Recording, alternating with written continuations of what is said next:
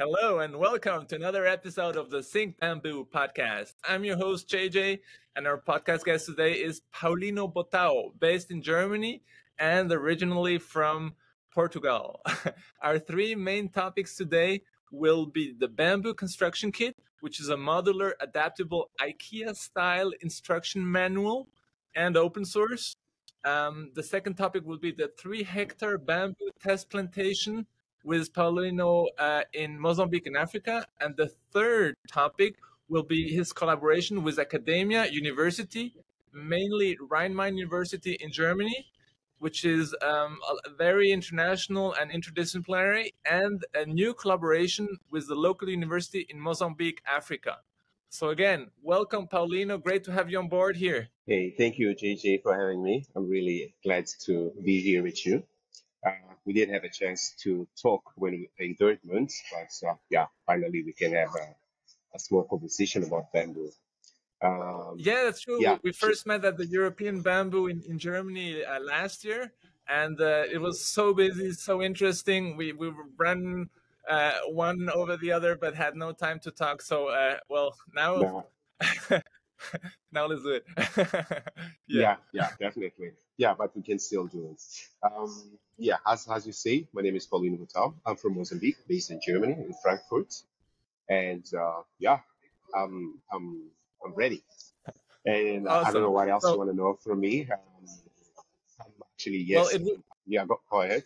yeah, well, just a little intro, maybe some background, how you stumbled upon bamboo, how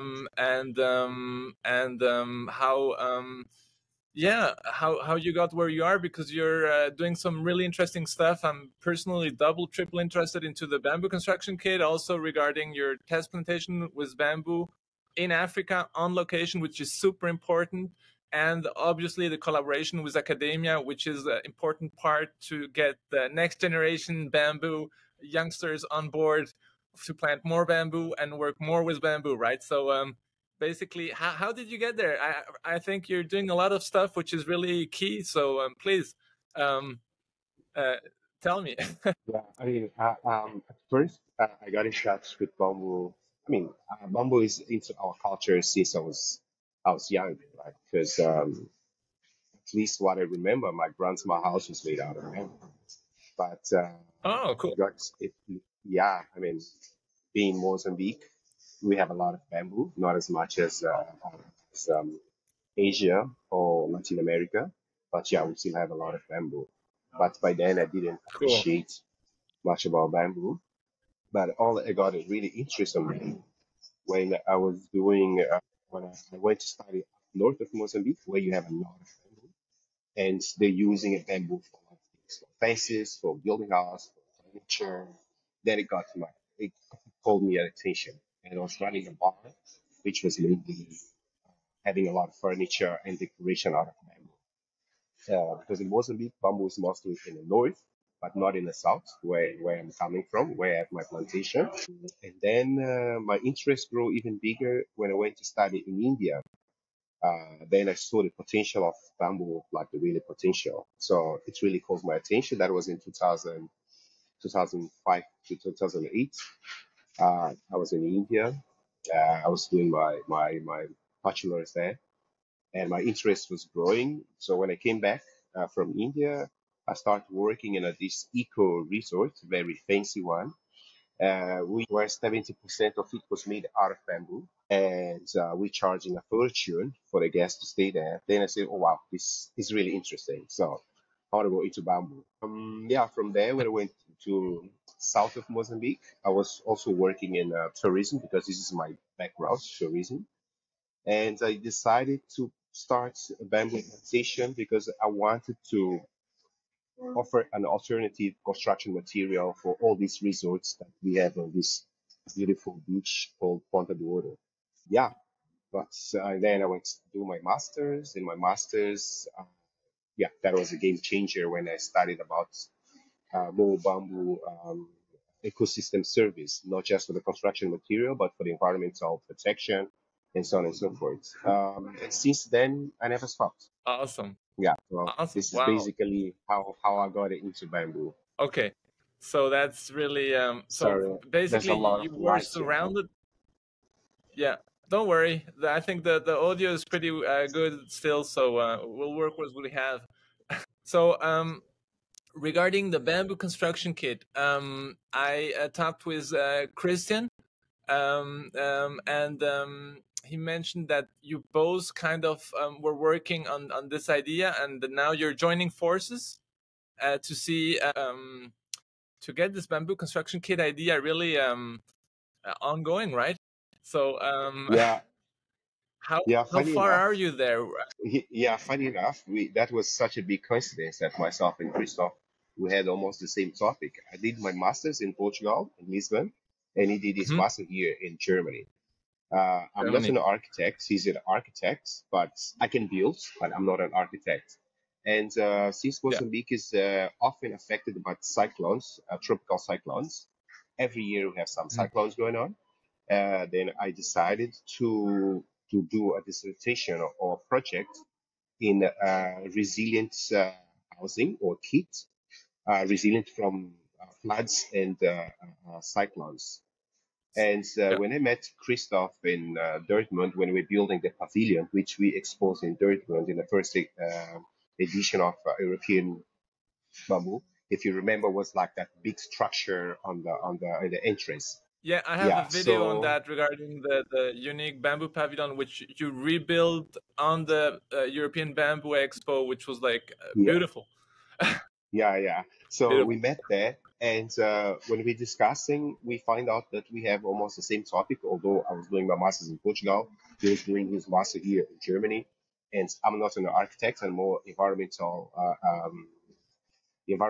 guy, and he's an architect. And we Mhm. say, "Oh, this is beautiful. Let's do something together.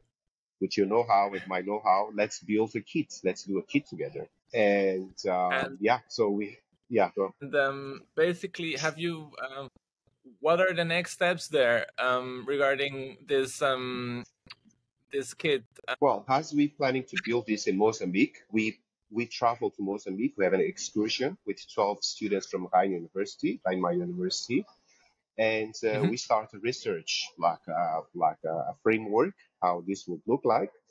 I already have my dissertation. I already had a prototype, but now we need more info. So we need to research a little bit more how exactly this will be, and it has to be affordable, of course.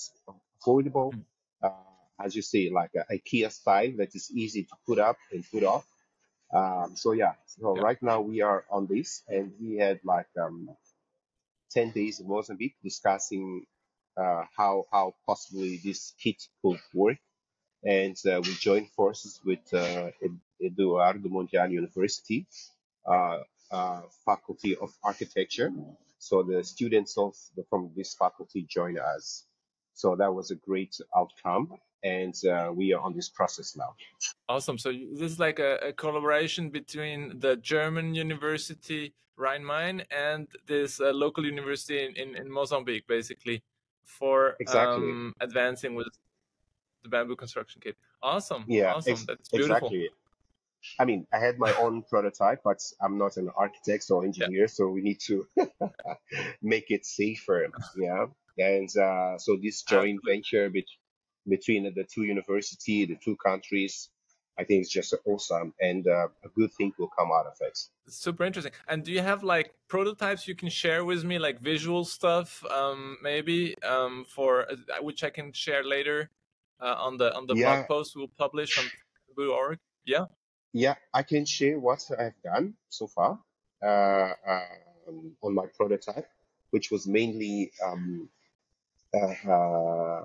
like the design, like the architecture design, what could be resilient to cyclones. And for many reasons, I Hmm. chose hexagonal form. Design. Yeah, Yeah. Yeah. design Cool. exactly, because the geometrical design Like the is bees. hexagonal. Exactly. And this is one of the things that I Yeah. say, Yeah. okay, this is really looks like a bee because it's easy to attach Hmm. different, Hmm. to assemble, right? Because Yeah. in Yeah. Mozambique and so many other countries, the local community doesn't have financial condition to build at once. So I thought if you Hmm. have like kind of like a hexagonal, it's easy to expand and it's not that far from the local architecture. And probably, as you Yeah. know, or as you may know, like the type of construction, it's resilient to the strong winds because of the form. So Hmm. hexagonal Yeah. is not that far Yeah. from the rounds. So this was one of the reasons for stability, easy to rebuild and expand. But yes, I can share with you what I've done. But this is not going to be the final prototype because we're still discussing with Christoph, the students from Mozambique University and the Rhein-Main University. Yeah, but I can share with Yeah. you later on I what understand was it's the a prototype look process. like. Exactly. Yeah. Yeah. Yeah, but yeah. But let's share the first version for the blog article so people can also visualize and get some inspiration. And of course, it's a process, so it'll get refined and improved, obviously. But I think it's a great idea to be inspired by nature.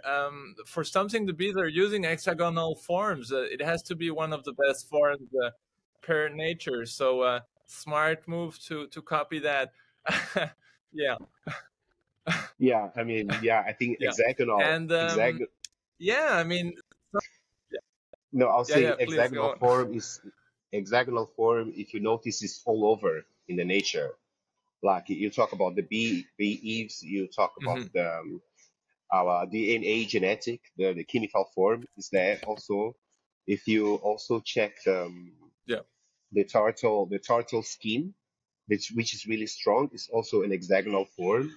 Yeah, there's so many things in a nature that Hmm. you can compare Yeah. the hexagon. So I believe it's a strong Yeah. form to build something. But well, we still have to discuss. This is just an idea, right? As I say, yeah, But super interesting and absolutely like the permaculture principle to observe nature and learn and then use nature. So I think it's really cool.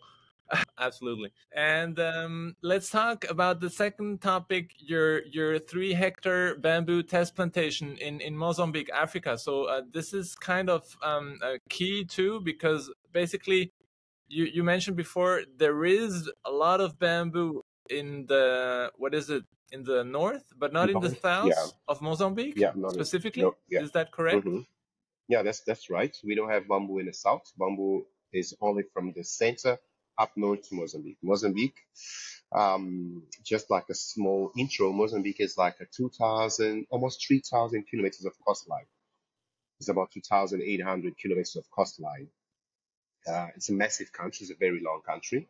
So, Paulino, please do share with me about your 3-hectare bamboo test plantation plot in Mozambique, Africa. Yes, we do. I do have like a 3 hectares test plantation with more than 6 or 7 species that have been tried since then, including Bocoa, Sinica, Desert Calamus and Nilsson, Desert Calamus Sinica, Nilsson, Bocoa, Rhodanacia, Bambusa gigantea, and Bambusa. So in total, we have 10 species there, which is treating very well because we planted in a coastline. It's really close to the sea, less than 600 meters from the sea.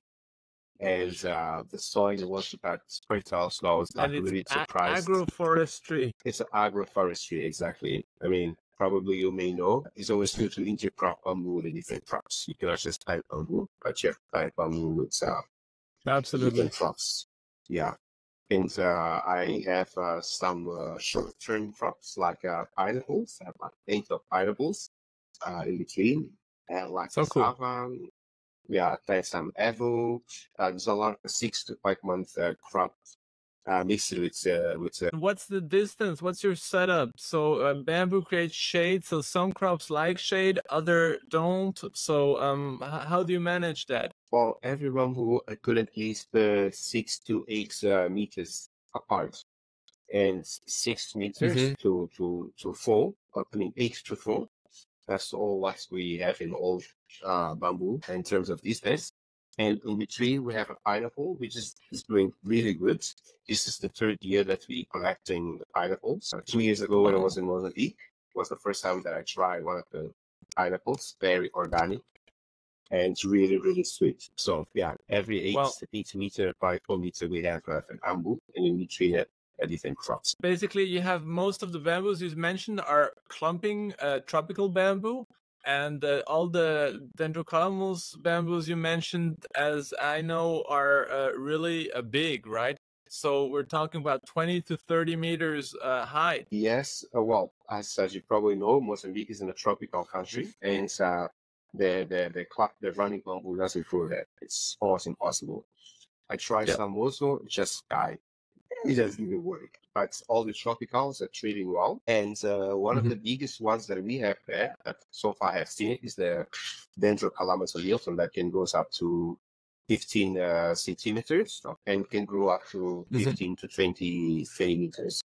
But the rest of others, they're still growing, but they're already tall. In October, I mean, not in October, like in February when we in Mozambique, we saw a lot of shoots coming like really fast and really strong and a big diameter. Yeah. So probably in 1 or 2 years, we'll have a good results because all of the species that are planted there, they're treating well. And are you pruning like the bamboo, like removing the oldest branches to give, or are you just leaving the plants to grow? What's your method there? Well, only now I start pruning the bamboo because I see some of them are struggling to grow straight. You know, the management, one of the good practices to prune the branches.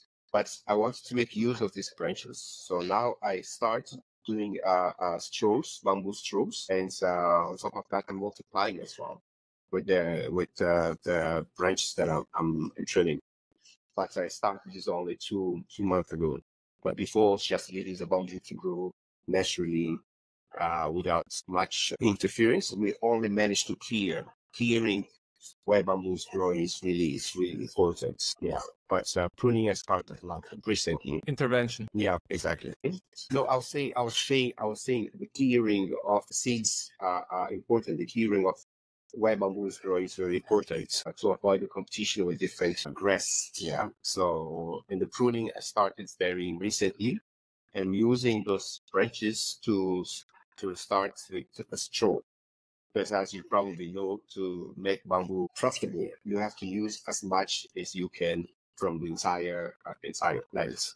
So that's what I'm trying to do now. And you can also use the material you prune as a mulching material for the bamboo itself. So I did a podcast with Bamboo Leaf Tea, and basically she shared lots of super interesting content regarding all the benefits of using the leaves, the branches, and cooking it or using it really like a boosting liquid for the bamboo or other crops.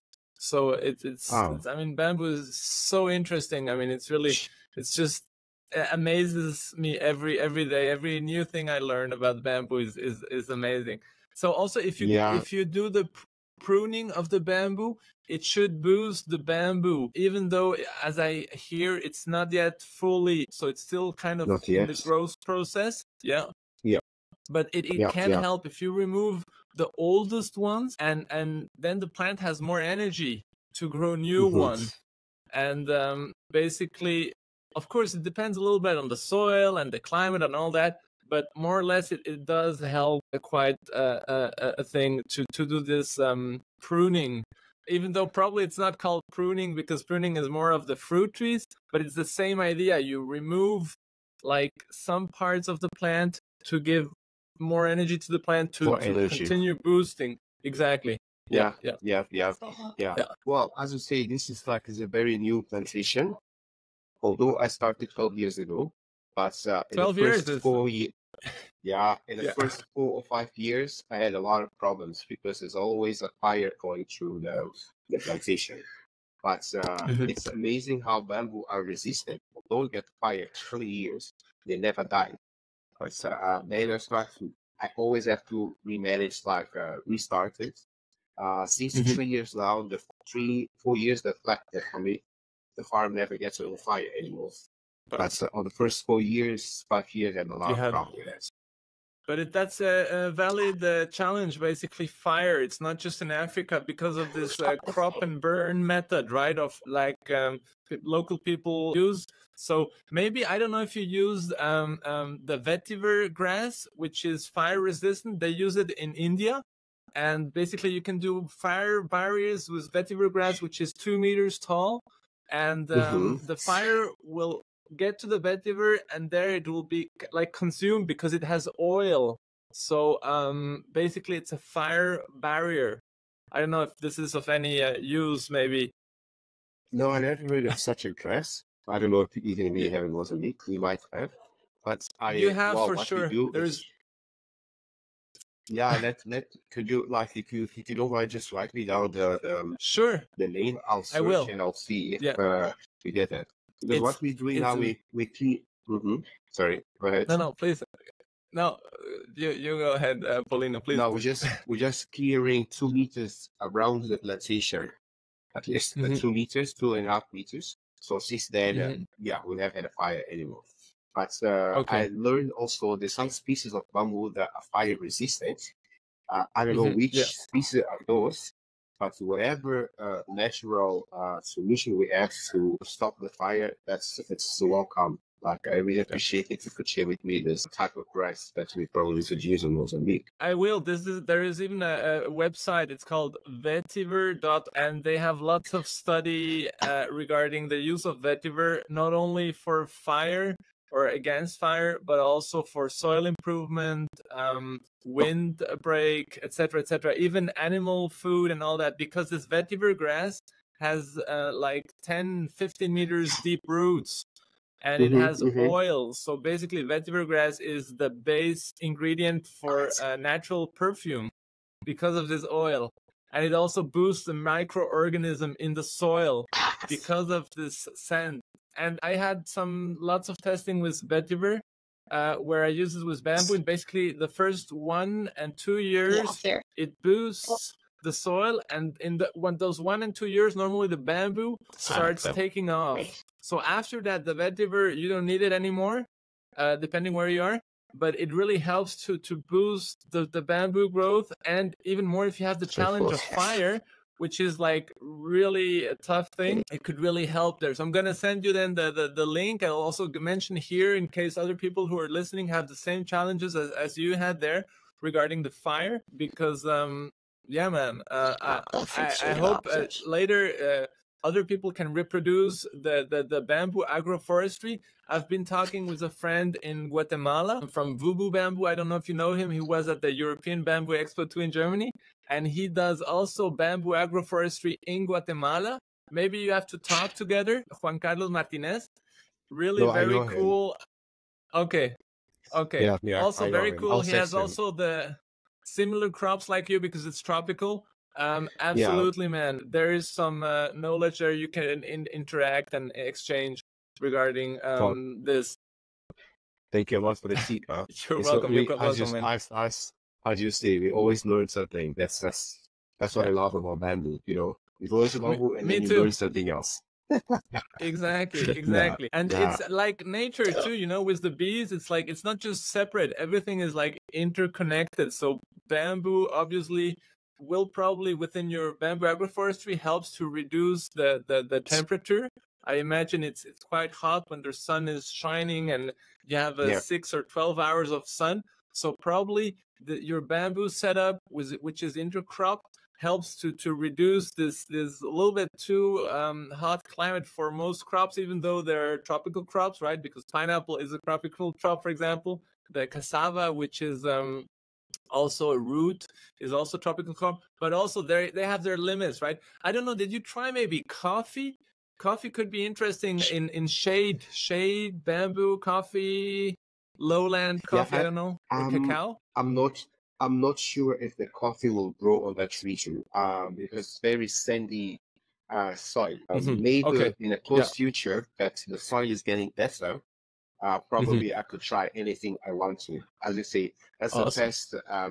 Test farming, test bamboo. So we try Yeah. whatever we want there. Yeah. It's our land. That's beautiful. That's beautiful. Yeah, And yeah. what about cacao? Yeah, these are growing better.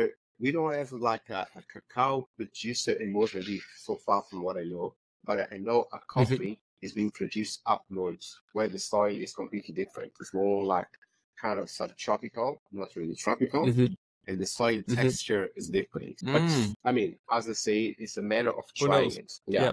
Those are not a native crops from the south. Crops, yes. So we try to use more what is there. Yeah.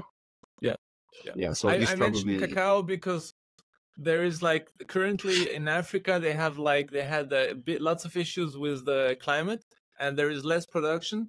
And now in Latin America the price has exploded from something like 2,000 to 5, 6, 7, 8,000 per ton for the cheapest cacao, which is like people are getting crazy here with the cacao right now.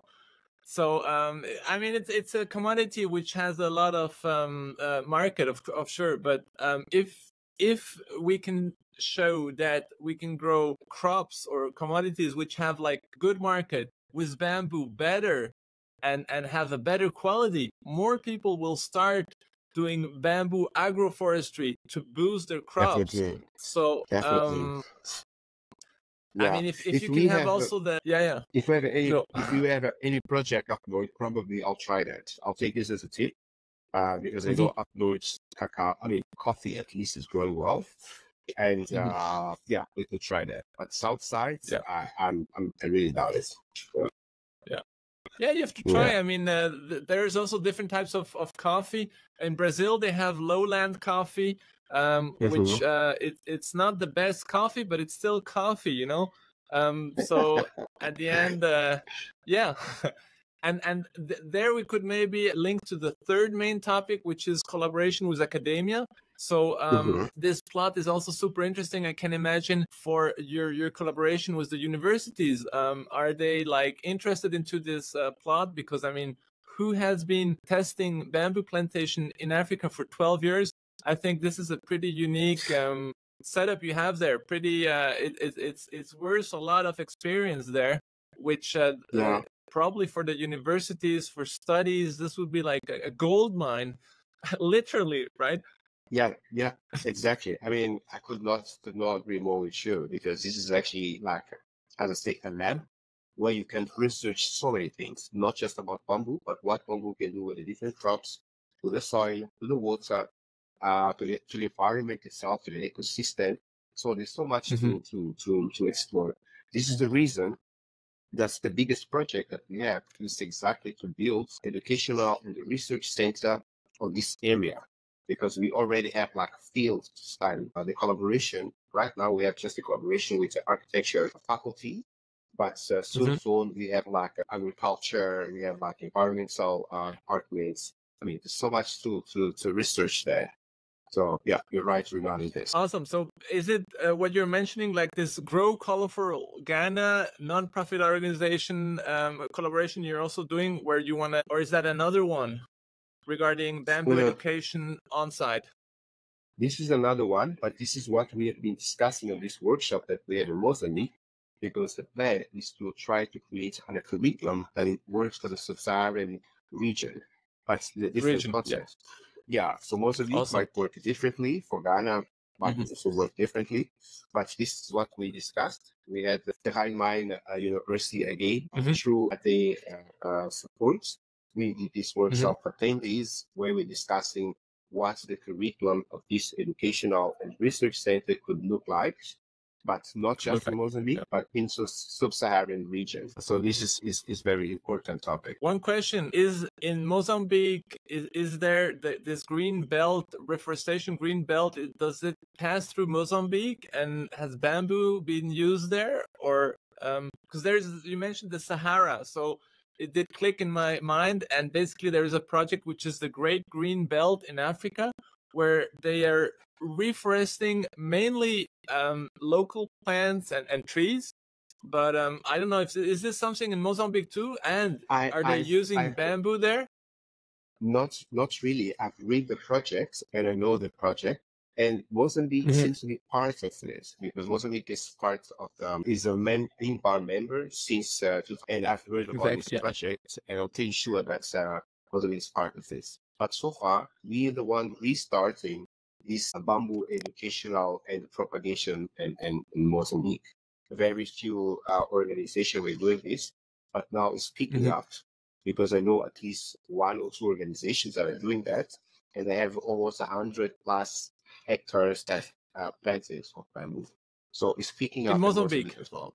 Yeah, yeah, Awesome. That's great yeah, news. yeah. And Yes, it are you is. talking with them, or is it Yeah, yeah, like yeah. communication? Yeah. Okay. No, it's a great communication. They've been in our two workshop that we promoted in Mozambique. So, I mean, we have to work together. It's you cannot work by yourself if you're doing bamboo. And Ideally, but it's one of the big challenges, right, Paulino, to collaborate and to talk, communicate is challenging too, like the fires, yeah. but on a different level. No, like me, I try to get in touch with everyone that does bamboo and try to collaborate. Mhm. It's the same as you mentioned now, Bro Colorful Ghana. Mhm. I'm in touch with Rabea, I'm in touch with everyone else, and we had some people from Ghana coming to Mozambique so we could discuss the curriculum that we're talking about. For the research center So cool. because Ghana wants to build a research center. Mozambique wants to build a research center. So if we have a standard curriculum, this is great. Mhm. And we exchange the experience. The way the bamboo grows Absolutely. in Ghana is different that grows in Mozambique. So the Mhm. Mozambicans can go to Ghana to collect some experience and Ghanaian come to Mozambique and vice versa. This is the way it should work. So Awesome. that's why. Absolutely agree. Yeah. No, Yeah. the collaboration Absolutely. Absolutely.